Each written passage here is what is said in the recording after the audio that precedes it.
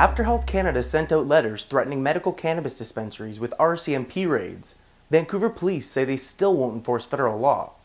In a statement, Constable Brian Montague said the Vancouver Police Department's position on the marijuana stores has not changed. He added that the RCMP have the authority to enforce the criminal code anywhere in Canada, but I doubt they have the desire to spend time, money, and reallocate resources to a city policed by the VPD. In January, Chief Constable Adam Palmer said that he agrees with Conservative Health Minister Rona Ambrose that the cannabis shops are illegal, but that he's always going to focus on the things that have to do with violence before the things that are non-violent. And right now, we're not seeing a lot of violence related to marijuana, but we are seeing violence related to harder drugs, he said. While the VPD has shut down dispensaries suspected of selling weed to minors or having links to organized crime, they've allowed the majority of stores to conduct business normally.